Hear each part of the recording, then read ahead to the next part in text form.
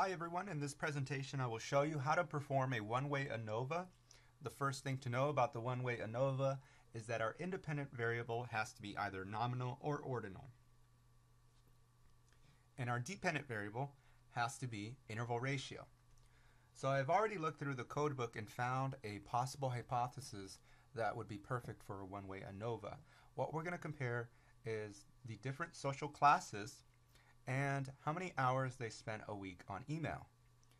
So our independent variable is going to be social class, and our dependent variable is going to be time spent on emails. To perform my one-way ANOVA, I would go to Analyze, Compare Means, and select One-Way ANOVA. From here, I'm going to right-click on the list of variables and select Display Variable Names. Next, I will locate my independent variable, class, and place it in the factor box.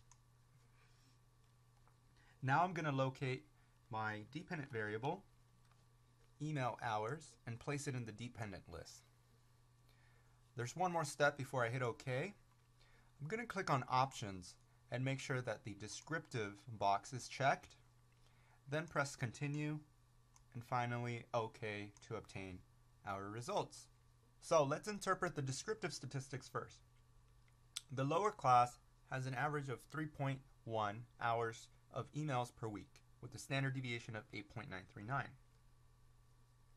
They also have a 95% confidence interval that ranges between 1.29 and 4.92. This means that in the larger population, the lower class could have an average anywhere between 1.29 and 4.92. The same procedure can be applied to the rest of the groups that we're comparing. So as we can see, the major pattern is as we move up the social class ladder, there is more time spent on emails.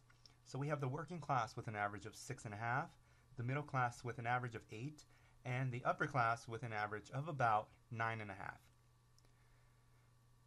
All in all, the pattern shows that as you move up the social class ladder, you're going to be spending more time on email a day. Looking at the 95% confidence intervals gives us information about where the real population average could potentially lie. Now let's turn to the ANOVA. For the ANOVA, we'll want to report the degrees of freedom for between groups, we'll want to report the degrees of freedom for within groups, and then we'll also want to report the F statistic, and finally the significance level, which is also known as our p-value. If our p-value is less than our alpha, then we can reject the null hypothesis. In this case, let's say we set our alpha at 0.01. Our p-value is 0.004, and therefore it is less than our alpha of 0.01, and we can reject the null hypothesis.